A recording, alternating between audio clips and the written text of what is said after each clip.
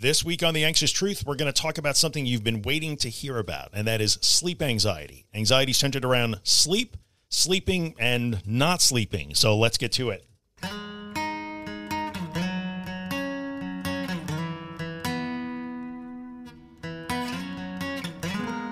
Hello, everybody. Welcome back to The Anxious Truth. This is episode 225 of the podcast. We are recording in September of 2022. I am Drew Linsalata, creator and host of The Anxious Truth. This is the podcast that covers all things anxiety, anxiety disorders, and anxiety recovery. If you are new here to the podcast or the YouTube channel and just sort of stumbled in by accident, welcome. I'm really glad you're here. I hope you find the content useful and helpful in some way. If you are a returning listener or viewer, welcome back. I am always happy that you guys are here. Thank you so much for your continued support. So this week, we're going to cover a topic that people have been asking me to cover for such a long time. And because I am not the best sleeper anyway, I didn't think really I should talk about this because I'm not really the best guy to give sleep advice. But you know what? In the end, it's not really about my sleeping. It's about your sleeping and how you're viewing it and what your relationship has become when it comes to sleep or not sleeping. So this week, we're going to go into it. We're going to do sleep anxiety. But before we get into the meat of the episode, I'm going to remind you, as I always do, that The Anxious Truth is more than just this. You know what? I'm not going to do that this week. I'm kind of doing it. I'm not doing the pitch this week. What? Why not? Because I do the pitch every week, and I'm pretty sure that they're tired of it by now. Come on. You don't know that. I would be tired of hearing it if I was them. You're ridiculous. You're not going to tell them about the books you wrote? No. The free morning newsletter? Nope. No mention of all the free social media content? The distress tolerance webinar? The Facebook group? No. And honestly, now you're just kind of being annoying. You're the worst. Not even a mention of your website at theanxioustruth.com. I can't even with you. Yeah, whatever, dude. I'm here to talk about sleep anxiety, and I would like to get on with it. So are we done here now? I guess so. Okay, fine. Thank you. Just relax. This guy. Anyway, folks. All right. Sorry about that. Let's get into it. We're going to talk about sleep anxiety. Like I told you, this is a topic that a lot of you guys want to hear about. It's a thing that is a common thread for so many people. I understand that it's important to a lot of you guys. So we're going to get into it today. Can I help? Wait, what? I want to help. I'm kind of bored today. Let me hang out and help. You want to help? This sounds like a terrible idea that I know I'm going to regret. No, you won't. I'm good at this. Okay, fine. If it keeps you quiet, then you can help. Just please relax, sit over there, and don't say anything until I ask you to. Can you do that? You won't even know I'm here. Yeah, I will believe that when I see that. All right. Anyway, all right, let's get it together here. Let's talk about sleep anxiety. When it comes to sleep anxiety, I feel pretty confident in saying that most of the conversation about sleep and not sleeping, not being able to sleep, and freaking out over that centers around three basic fears. So there are sort of three fear themes that come along with sleep and sleep anxiety. So what I thought we would do today is just spend a little bit of time. We'll go through each of those three. We'll have a little discussion about each one of them. Hopefully that sheds some light on it, answers some questions, maybe gives you a better grip on what's going on. So yeah, we're going to do each of the fears one at a time, and let's see how this turns out. In fact, you know what, man? You wanted to help. Can you read each of the fears when I ask you to? Hello? Hey. Me? Yeah, you said you wanted to help. Yep. Okay, so then can you read the main sleep anxiety fears when I ask you to do that? Yeah, I can do that. Okay, great. So, can you do it? Oh, you mean now? Yeah, I mean now. You are a terrible director. I don't know if I can work under these conditions. Just do it. Okay, fine. Relax, Chief. Number 1, sleep is super vital, so I must get lots of sleep to regenerate and recover. If I don't sleep properly, I won't ever get better. All right, that actually didn't go too badly. Thank you. All right, so the first fear that we're going to talk about today when it comes to sleep and sleep-related anxiety is this one. The idea that if you do not sleep perfectly, optimally, enough, or in the exact way that you think you have to, that you will likely never get better. This is a very common fear, and that's why I put it number 1 on the list. This is what happens when two things that are very common among listeners of this podcast, viewers of this YouTube channel, experience. Number 1 is the fear that you might never get better, a very, very common recurring fear, very normal, very common. And the second thing is sleep disturbances. also incredibly common in the community surrounding the content that I create. No doubt about that, right? So those two things, sleep disturbances and the fear that you will never get better, can sometimes get glued together. How do they get glued together? Well, the glue that puts them together is the distortion, magnification, twisting, catastrophic machine that is an anxious brain. So underneath that idea that if I don't sleep properly or enough or optimally, I may never get better, is some basically reasonable information about the nature of sleep and the restorative nature of sleep and the power of sleep. Yeah, that's a thing.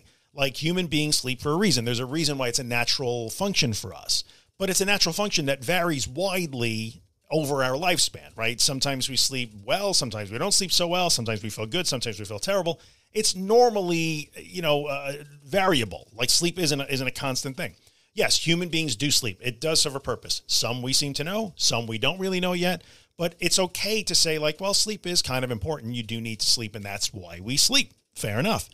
But when we also find, especially if we are trolling through sort of wellness circles, healing circles, and you start to see people who take that to the extreme, and in any topic, you will find people who take it to the extreme. When you see people that put sleep up on a pedestal and call it some sort of panacea for wellness, then the distortion machine and the catastrophic thoughts machine that is an anxious brain will literally turn that into a disaster. Like, oh my God, if I don't get this perfect sleep that this person on HuffPo is talking about, then I'm never going to get better. So this whole idea that if I don't sleep enough, I will never get better is one giant distortion, magnification, twisted, catastrophic scenario that an anxious brain can manufacture based on the presence of multiple conditions. The fear I might never get better, sleep disturbance, which is real, you are experiencing that, and then a misinterpretation and distortion of some information that you may find online about sleep and what sleep does and what it's supposed to do. Add them all together and you wind up in a frantic state thinking that, oh my God, if I don't sleep enough, I don't sleep properly, I'm screwed. I'm never going to get better. And that is a distortion. That is not true. So just because we can make the assertion that sleep is important for a human being, that's not a wrong assertion, but we can't automatically then say, if we don't sleep, the wheels fall off and bad things happen, right? And we'll never get better. I'm not getting the proper healing in my body. That's just frankly not true. So if you look at the reality in a large population of anxious people who are experiencing the fear that they may never get better and also experiencing sleep disturbances, which is super common, I see it every day, then you can also see in that population of anxious people that those people who do think they'll never get better and are experiencing sleep disturbances, who glue those two fears together, wind up moving past that fear, past the sleep disturbances, and they do start to get better. Is everybody better in the community surrounding this podcast? No, everybody's at varying stages of the recovery journey. So that's 100% true. Some people are sort of behind you on the path. Some people are ahead of you. But for instance, in my Facebook group, you will hear stories every day of people who their sleep was a disaster and they were frantic about sleep, but it got better like everything else gets better. That is possible. You are not doomed to never get better if you're experiencing sleep disturbances now. So the way we kind of have to answer this first fear about sleep, which is it's so vital that if I don't get the exact proper sleep in the exact amounts, I will never get better. You have to confront that as being a distortion. That's the conclusion my brain is drawing to try to protect me, but it's not a correct conclusion. As I can look around me and I can see that there are people who went through some pretty serious sleep disturbances that were also afraid of this that are getting better now. They're seeing improvement. They're changing. It's getting better. So just remember the amount of twisting, magnification, distortion, and catastrophizing that goes into drawing a conclusion like the number one sleep fear. You might want to sleep a certain amount. You might want to sleep a certain way. Nobody wants to be tired. Nobody wants to be sleep deprived, but we do not have to draw the automatic conclusion that not sleeping enough or properly dooms you to a life in a disordered, anxious state. That is simply not true. All right, let's roll the thing. Number 2. Number 2, if I don't sleep enough, I will be in danger of developing all kinds of scary health problems. All righty. Good job, dude. Thank you, but don't call me dude. All righty. Thanks, Eddie. The name's Edward. Hate Eddie. Edward? Okay. So the second fear that we're talking about now is related to the first fear, but it's the idea that if you do not sleep enough or do not sleep optimally or perfectly, then not only do you run the risk of maybe not getting better in terms of anxiety recovery, but you run the risk of actually developing serious, debilitating, or life-threatening health problems, because everybody knows that if I don't sleep, horrible things happen to the human body. This is very similar to the whole the anxiety itself is damaging my body. I did an episode on this a few podcasts back. If you go and look for that, we talked about that. The idea that anxiety itself is damaging your body and is going to lead to health problems. The same fear holds true here with sleep. If I don't sleep enough, I am damaging my body and I'm going to develop health problems as a result, and I will be to blame here. So I've heard people afraid of cancer. I've heard people afraid of dementia or psychotic breaks. I've heard people worried about heart attacks and strokes. I've heard all kinds of health risks that people have glued to this idea that I'm not sleeping properly or I'm not sleeping enough. Therefore, I am stressing my body beyond its limits and I am hurting myself physically. Especially people who suffer from health anxiety, this becomes a big issue. The idea that if I do not sleep, I am not only going to be an anxious person for the rest of my life, but I might actually die, or I'm going to develop some terrible, debilitating, crippling health issue because I'm destroying my body by not sleeping enough or sleeping properly.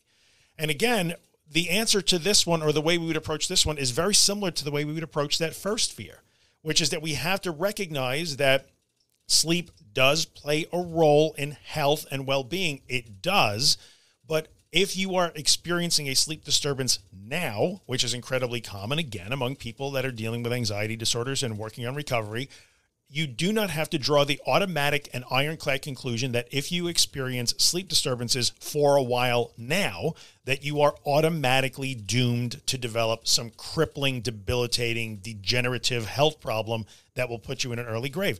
That is also a distortion. It's a magnification. You are, again, assigning risk variables much higher value than they actually need to be assigned based on reality. Now, I'm going to call out a book that was written in the last 10 or 12 years. And I actually don't want to say the name of this book, to be honest with you. It's kind of a catch-22 here. It was an incredibly popular book that was written about sleep by a professor at a major, well-known American university that had great credentials, a guy who was very well respected in the field. He's a sleep researcher. And he wrote this book, which really wasn't a scientific book. It was a pop culture book, right? So it was kind of an Oprah book club book, if you will. And in that, he made a lot of really exaggerated, unfounded, and outrageous claims about the health effects of not sleeping enough. So he sort of started to bring about that awareness of the sleep deprivation pandemic. We are in an epidemic of sleep deprivation. He attributed health outcomes to things that were said by the World Health Organization, that they had to come out and kind of put the smack down. No, we didn't actually say that. We never said that. There's no data on that. But he kind of made some stuff up and played really fast and loose with some numbers and some data. And this is a respected scientist who sort of wandered over into pop culture, and I may either intentionally plan to sensationalize things to sell a lot of books, or I don't know, maybe got too enthusiastic, whatever the case may be. But that particular book, as popular as it may be, it's called Why We Sleep. I'll throw it out there, but please don't run and go and buy Why We Sleep. Go ahead and buy it if you want. I can't tell you not to buy it, but do not go and latch onto that book and oh my God, I really need to read this book, because it's going to freak you out. And that book has come under a lot of fire, a lot of criticism, a lot of peer criticism, a lot of criticisms in the academic and scientific communities. And in the end, what kind of happened is the guy sold a ton of books, and even his university, which I can only guess, I'm completely guessing here, I don't know this to be true, but many times when you under the employ of a university, the research you do and the work you publish is at least partially owned by that university. So I'm guessing and drawing my own conclusion, which could be wrong, but even when confronted with some of the things that were not okay with that book, already millions of copies or whatever, hundreds of thousands of copies have been sold. He'd already been doing the book tours. He'd been on the big podcast. The guy's been on Rogan, spewing this stuff. And both he and his university sort of sorta. We kind of maybe it went a little bit overboard. That's all right. It was not that big a deal. He issued a very tiny little retraction on a personal blog site that he doesn't even maintain. It was really well hidden. So much of this grows out of that. This guy wrote that book and it, really sparked a lot of discussion about how, like the obesity epidemic, all the sleep deprivation epidemic and all the incredible health problems that it's causing. Is sleep important? It is. But that book caused so much trouble, especially for people like us, anxious people, highly suggestible people, people that are afraid and frantically looking for 100% assurance that they're going to be okay. The stuff that was put out in that book that is still being perpetuated now, because like I said, he did the tour. He's been on the talk shows. He's been on the big podcasts. And so a lot of the stuff that's in that book, the book, Why We Sleep, has been repeated again and again and again and copied and even just sort of lifted and plagiarized and just parroted and echoed, and quotes in that book that shouldn't have been in the book, that thing where both the author and his university sort of shrugged their shoulders and said, yeah, maybe that wasn't right. People are still quoting those things. So it's just causing a lot of misinformation, and it's fueling that magnification, the catastrophic thinking, and the distortion that comes along with this disordered state that we're addressing. So this one, if I don't sleep, I'm destined to develop some horrible health condition, is not automatically true. Again, we have to balance the idea that, yes, sleep is important, but we cannot say that, oh my God, I've been sleeping so badly for the last month and a half that this means I'm going to get cancer. That's not an accurate statement to make. So in this case, just like the other one, recognize where the fear is coming from, especially if you're driven by health anxiety already and you're worried about your health. But recognize that your fear is being driven by something like that, and then recognize the information that's being fed in to that magnification lens, which then draws us to recognize how we are reaching these catastrophic conclusions. So this doesn't mean that you're going to instantly feel better about your sleep situation. You won't. In fact, a lot of the stuff that I'm talking about here might be attacked as like, oh, you're providing reassurance to people. Well, no, we can provide assurance. Like, I can give you good information that you can then act on. I can't repeat this information a million times. And if you wind up coming back to rewind this podcast a million times, because then your brain says, he's wrong and you need to listen to it again, that is reassurance. That's 100% true. That's not healthy. So, but if we can recognize how we draw these faulty conclusions and these catastrophic conclusions, step away from them and just let that fear be. Like, just like the first fear, in this fear, you're going to have to just sort of let that fear be there. Like, oh, guess I'm going to have to accept that this might be true because I can't prove it not true. And I'm just going to have to let this play out, and I will handle it as I go.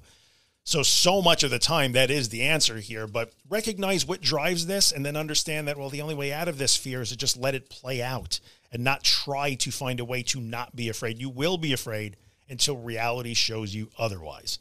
So that is like common fear number 2 under the umbrella of sleep anxiety or lack of sleep anxiety. So, okay, Edward, let's roll on to number 3.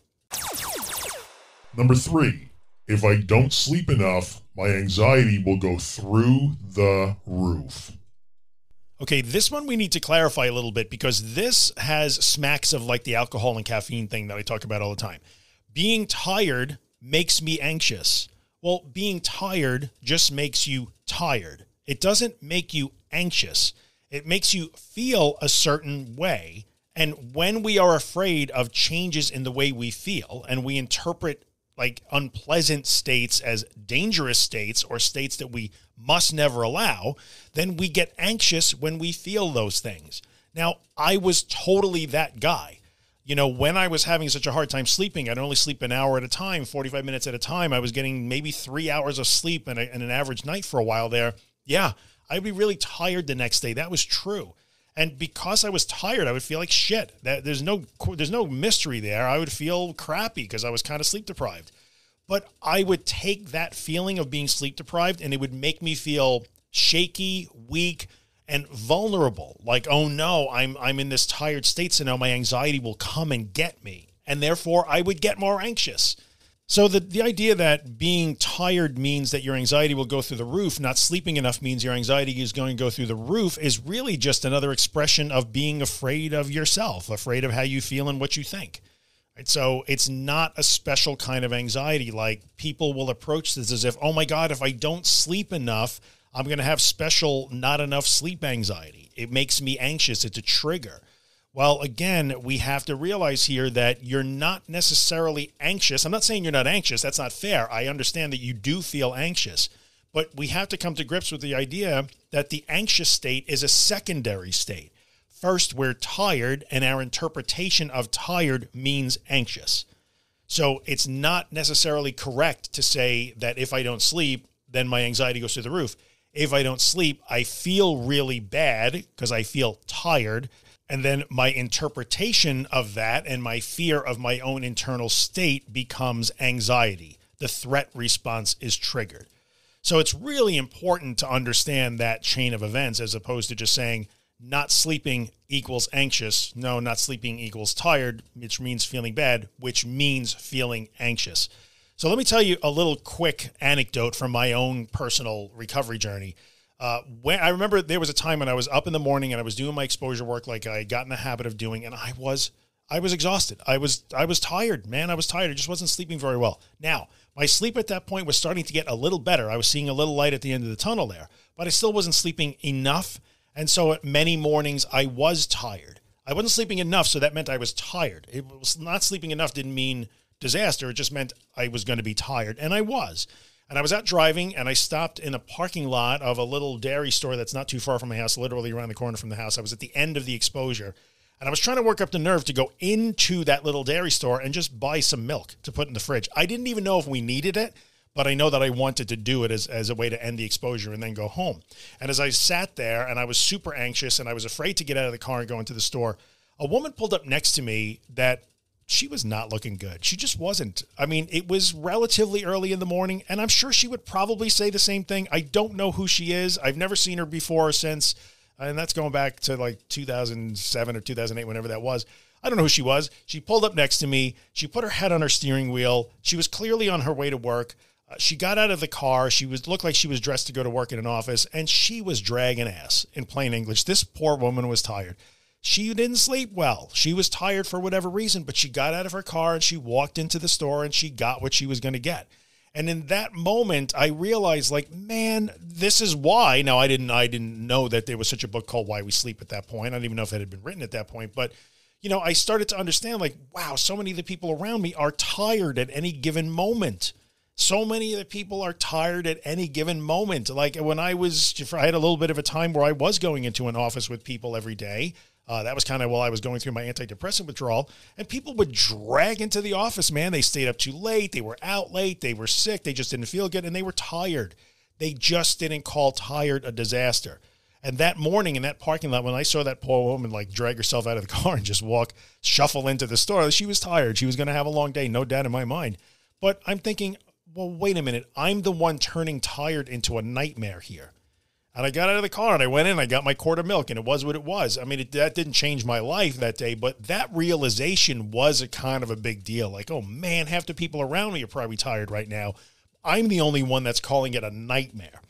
So consider that for a second. Like, look at the people in your life. Many of them are probably not as much sleep as they wanted to. They were up late. They were binge watching something on Amazon Prime. Whatever, for whatever reason, they're not sleeping enough, or they're just pushing themselves too hard. They're partying, whatever they're doing, and they drag themselves to work in the morning. They just don't call it a disaster like we do sometimes. So to address this third fear that says, if I don't get enough sleep, my anxiety will go through the roof and I will be a mess the next day, we again have to look at it and say, well, first of all, it just changes how I feel, and I'm afraid of how I feel. And look at all the people around me that are giving me real world examples of the fact that human beings are capable of functioning and being tired and being sleep deprived, not wanting that. It's not optimal. It's not what we wish for, but look at them all going about their day anyway without calling this an absolute catastrophe. What does that teach me? So again, none of the things I'm talking about today to address these three common themes that come along with sleep anxiety or lack of sleep anxiety, they all are driven by distortion. They're driven by fear. They're driven by catastrophizing. They're driven by being afraid of how we feel and what we think. It all comes back to the same themes again and again and again. And I know that I probably sound like a broken record when I talk about this sort of stuff, but it helps to understand this to a certain extent, that all of the anxiety, the special anxiety that you think has you so distraught over the idea that you're not sleeping right or not getting enough sleep, you're never going to get better, you're going to cause all kinds of health problems, or tomorrow morning you're just going to be an anxious, incapable mess. all of those things are just another way for an anxious mind to throw a monkey wrench into everything. Everything. Like a highly sensitized person with an overactive, anxious mind, firing up that distortion machine will make a mess of everything. And sleep anxiety is a really good example of that. But in the end, it's not very much different than breathing anxiety or heart anxiety or health anxiety or fear of being alone. It's all kind of the same. And it's really common. If you're struggling right now and you're having a hard time sleeping and you're tired and you're catastrophizing over that, what if I never sleep again? What if I never get better? What if this kills me because I'm going to develop health problems? I'm going to be so horrible and anxious for the next few days because I'm not sleeping. All of these things are incredibly common and explainable. And when you start to understand, oh yeah, that's right. It's the anxiety itself, like pouring gas on the fire. That can help us make a little space. The answer is always the same. We got to move through it. It's always comes back to that. We got to move through it. But it can help us to move through it, find a little courage, find a little resolve to look at these three common sort of fear themes when it comes to sleep and say, okay, this is not easy. This is not what I want. I don't like feeling this way. I want to feel different, but I can get through this. I know you can do this. I did it. I watch people do it every day. I know you can do this. But when you get frantic and the fear starts to drive things, remember what I'm saying. Take a little step backward, make a little space. I can get through this. It's going to be okay. Let reality teach me the lessons I need to learn here. I'm going to be okay, because you are going to be okay. I promise. This fear of not sleeping doesn't mean you're special, you're worse than everyone else, you're broken, you have a special problem. It doesn't. It just means you're like a whole lot of people that are dealing with these problems that we're always addressing together. So that is my take on sleep and sleep anxiety. Is that an exhaustive take that covers every possible nuance and every sub-fear and every thought that pops in your head about sleep? No, because your mind is going to get super creative, and I hear a lot of different things. I do hear the what if I never sleep again distortion, right? What if I'm having a panic attack? But what do you do if you have panic attacks in the middle of the night? We're going to do an episode on nocturnal panic attacks just by itself, because I know some of you listening are going to do, yes, but what if you have panic attacks when you wake up? We'll get there, but spoiler alert, it's not special. You know I'm going to say that it's not special. Anyway, that is episode 225 of The Anxious Truth in the books, talking about sleep and sleep-centered anxiety. I hope it has been helpful to you. Edward, you did okay, brother. I told you I was good at this. Now tell them to subscribe to your YouTube channel and rate the podcast, and tell them to go buy a couple of your books. Well, number one, you just did most of that. And number two, I'm not going to go tell them to buy books. Why do I even bother trying to help you? Just play the music and let's get the hell out of here. You know, I didn't ask you to come and help me, but yes, we're going to play the music and we're going to get out of here because I think I'm kind of done with you today. So guys, you know the episode is over because music. That is Afterglow by Ben Drake. It's a song you hear at the beginning and end of every one of these podcast episodes. You can find more about Ben and his music at his website, bendrakemusic.com. Go check him out and tell him I said hello. That is episode 225 of The Anxious Truth in the books, including a special guest appearance by our new friend, Edward, who may be back from time to time if the situation warrants it. We'll see how it goes. I will be back next week with another podcast episode. I don't exactly know what I'm going to be talking about, but I will be here anyway. And until then, I will remind you, as always... I want to say it. Okay, go ahead. This is the way. It's in the afterglow. It's in the lyrics of the songs we know. It's in these feelings that you never show. Yeah, you're doing fine.